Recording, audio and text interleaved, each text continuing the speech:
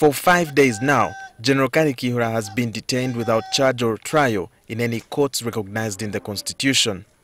Just like the English adage goes, as you lay your bed, so you will lie in it, General Kayihura would have never predicted that the review he advocated for would at one time be used against him. On the question of bail, of this 48-hour rule, in the region, Kenya and Rwanda have actually revised it.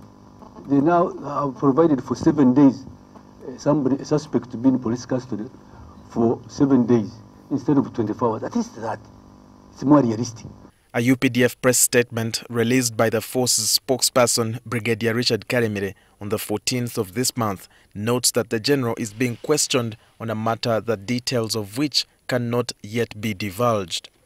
Dr. Daniel Ruhweza, the chairperson of the Rule of Law Committee at the Uganda Law Society, says two wrongs cannot make a right, and he believes General Kayihura should be presented before a competent court and charged formally.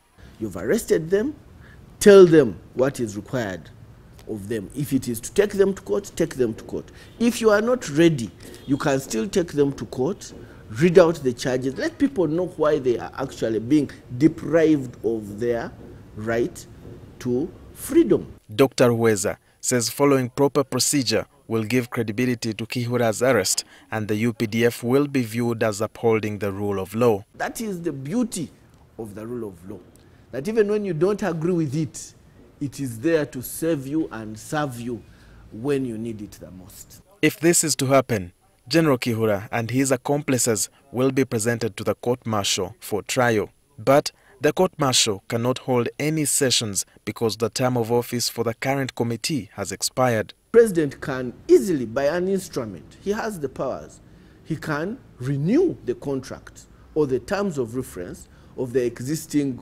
members of the court-martial. Julius Galisonga, a human rights lawyer, says this could be a planned move to frustrate the entire process. Kayihura's arrest and being kept in prison is one of those things that is suggesting that, well, you are a four-star general, but, well, you're not that important.